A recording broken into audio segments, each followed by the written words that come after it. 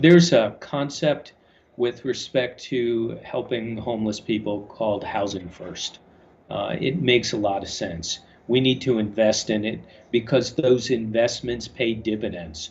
And so the whole premise of housing first is you get people into stable housing, and then you get them to work with social workers and case managers and employment trainers. All of that comes to them after you stabilize their housing and stabilize their food insecurity. Once that happens, you can figure out how to better serve people. But I'll tell you, doing housing first is a lot cheaper than using law enforcement and prisons to take care of homeless people, particularly those with mental health problems. It's not something that police are often trained to deal with, and it's much, much more expensive. It's 35, 37,000 a year to lock someone up in prison.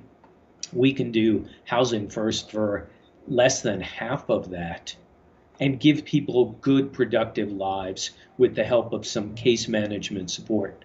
First, we got to capitalize even more our affordable housing fund in the state budget, making sure that we have existing mill buildings and other opportunities to expand to workforce affordable housing, make sure that we leverage those federal and private dollars to do workforce and affordable housing. That's number one. We did that in the budget, but we need to build off of it. Number two is we need to make sure that our housing and homelessness programs are fully funded, including the rapid rehousing program.